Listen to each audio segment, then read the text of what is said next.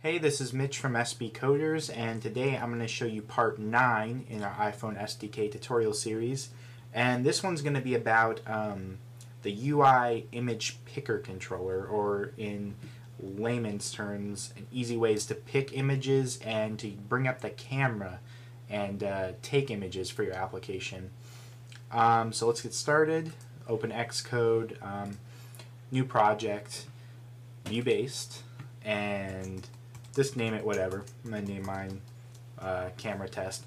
Though I don't know if I'm actually going to demo the camera in this one, because you actually do have to use on-device debugging and not just the simulator. But I'll show you how to do it.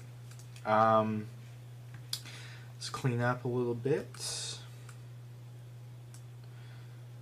Alright, so let's go into our header file here.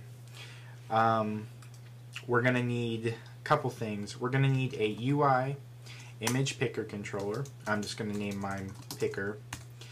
While we're at it, we're also going to make our class a delegate of the UIImagePickerController. You do this by extending it by UIImagePickerController delegate, just like that, and that will add the delegate so we don't have to deal with any warnings or any of that crap, those yellow warning signs that just annoy the crap out of me.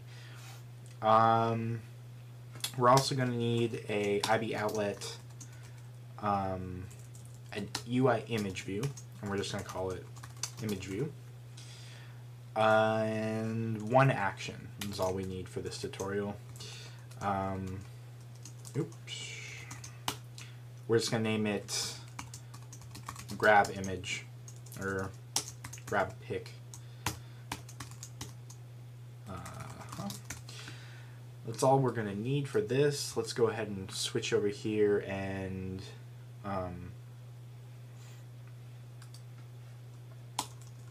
implement this real quick.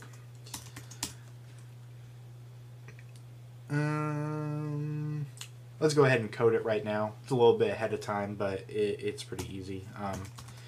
We're just going to tell our image view that we set up to change its image to... oh wait, no, never mind. Way off here. We actually are going to wait to code this. Let's go ahead and uncomment our view did load. We're going to set up our picker real quick. I'm going to say our image picker is equal to UI image picker controller, allocate, and then initialize it like we usually do for objects. We're going to say picker set source type, and what this is you can set it to select from your photo library or take a new picture from your camera. Because I'm running this time on simulator, we're just going to say UI image picker source type photo library. So that'll let us pick from our library, which you can do in simulator. We're going to say picker set allows editing to yes. And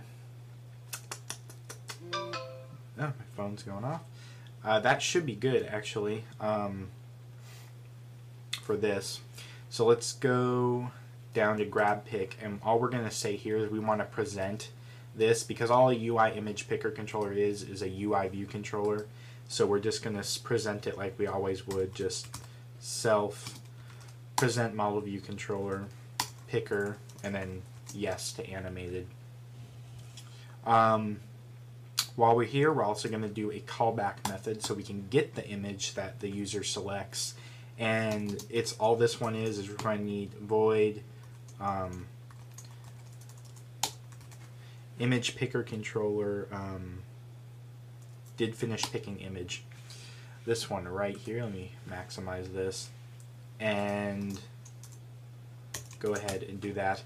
Pretty much what this does is, like, when the user picks a picture, it's going to call this function or method, and all we're going to want to do here is what we were doing before, is image view set image, and then the image, which is this image right here, what the user picks. And then we're also going to want to dismiss ourselves so the picker controller goes away, pretty much. So if we build this, we should be fine. We're going to have, oh no, the warning went away. So we can go back into our view controller here and set this up real quick. All we're going to need is a button for our action.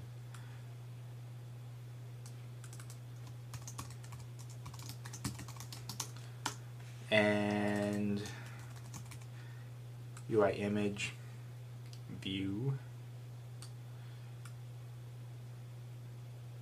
Let's make this, we'll make it like that, doesn't matter. You'll notice that the first time we run this, this is going to be completely empty view because this doesn't show up when there's nothing in it. But I mean, you should put something there if you're actually putting this in an application. But for tutorial purposes, I'm not going to get into it. Now we can connect things. If we go to our files owner, we can connect our image view to here, and our grab pick action to this button, touch up inside. So now if we build this and run it, you'll see that we just have blank, like I said, and this grab image button. So when we press it, our photo albums come up. We can go in here and choose a picture. I like this guy. He's got a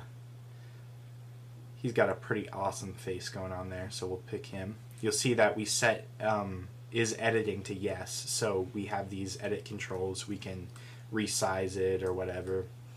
And then when we choose it, you'll see that, oh, it did not work. So that's a problem. It should have put the image here. Let me go back and check and see why it didn't work here. Alright guys, I figured it out. It's a pretty stupid mistake. Up here when we were initializing our picker, also we want to do is set our picker's delegate so it knows, so the callback functions know what to, where to send it to itself. It's going to give you some warning because we also didn't implement a UI navigation delegate, but it doesn't matter, you can ignore that. Yeah, so now if we run it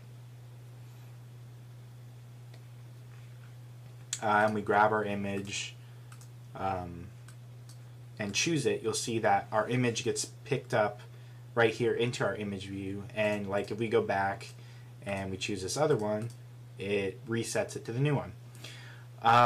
That's pretty much it. That's how you grab an image. I'm not going to show the camera here, but all I can tell you is if you change this line right here to UIImagePickerController source type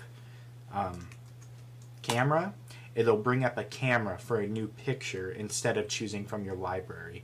Obviously I can't show that in Simulator because it crashes it because Simulator has no camera. But that's pretty much it. Until next time, guys.